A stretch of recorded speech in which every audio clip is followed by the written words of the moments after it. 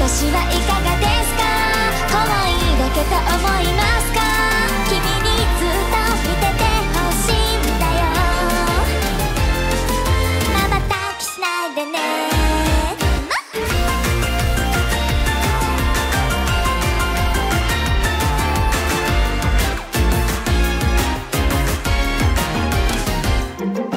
君に最初に言っておかなきゃいけないことがあるよ。3分くらいだけでいいの、隣にいてよ。前回の恋は最悪でした。でも君に出会えたの。2人の恋が続くようにこれはなので、いつでも手と手つないで目が合うたびにキスして、私の好きなとこについてから出て。こんな私はいかがですか？めんどくさいと思いますか？その変なこと少し違うだけよ。こんな私はいかがですか？少し不安だと思いますか？君の運命にお邪魔していいですか？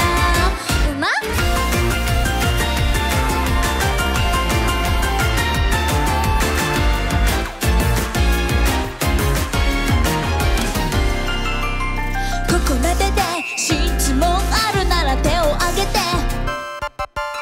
私にぐっと近づきたいなら手広げて。今回の恋は最高だって、今君に出会えたの。2人の愛が続くようにこれは守って。嘘だけはつかないで、たまにはちゃんと叱って。別れようなんて言葉で試したりしないで。君だけのために守りたいことがあります。1、ずっと素直でいます。2、ずっと可愛くいます。3、もし君が変わってしまっても多分ずっとそばにいます。こんな私はいかがですか？めんどくさいと思いますか？その変なこと少し違うだけよ。